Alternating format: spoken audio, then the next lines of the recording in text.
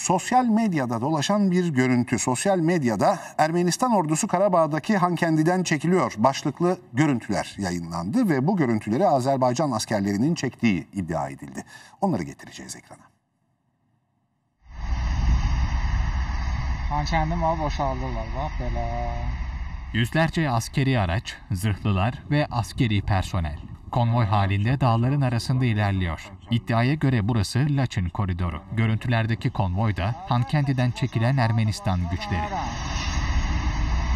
Ve tanklar. Videolar sosyal medyada yayınlandı. Karabağ'daki Azerbaycan askerleri tarafından çekildiği iddia ediliyor. Görüntüleri kaydedenlerin Azerbaycan dilinde konuştuğu duyuluyor. Bütün ordular rədd olub gedir. Taşıyıcı araçlarda tanklar var. Konvoyun sonu neredeyse yok. Videoyu kaydedenler Ermenistan ordusunun Hankendi'yi terk ettiğini, Ermenistan'a geri döndüklerini söylüyor.